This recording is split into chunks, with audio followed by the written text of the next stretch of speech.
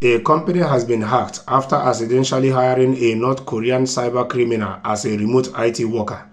The unidentified firm hired the technician after he faked his employment history and personal details.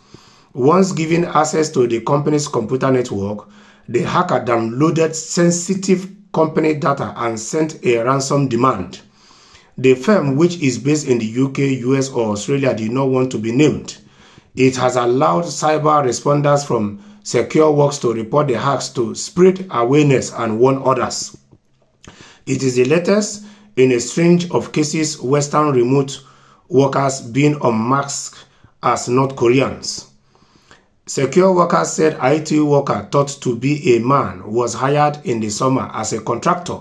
He used the firm's remote working tools to log into the corporate network. He then secretly downloaded as much company data as possible as soon as he had gained access to the internal systems. So you see, this is why you see that these days, because each countries, in fact, there's a whole lot of supremacy battle going on between countries.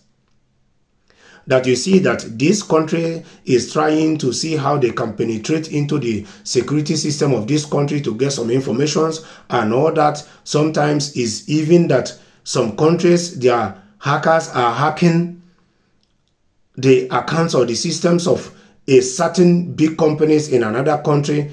And that's why you see that these days, most of these countries and companies are paying for their workers. In the terms of company, they are paying their workers to educate them when it comes to cybersecurity, how to respond to a certain mail, and how to be able to understand what is called phishing, and how to understand what is called smishing, and how to understand. There's a whole lot of things to learn when it comes to cybersecurity.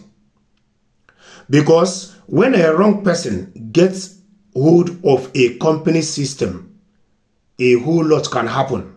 It can ruin that company. If it is a country, then it is an issue of national security. So, and even as an individual, it's very, very important and necessary in the world we live in nowadays. If you can educate yourself or take courses when it comes to cybersecurity, do.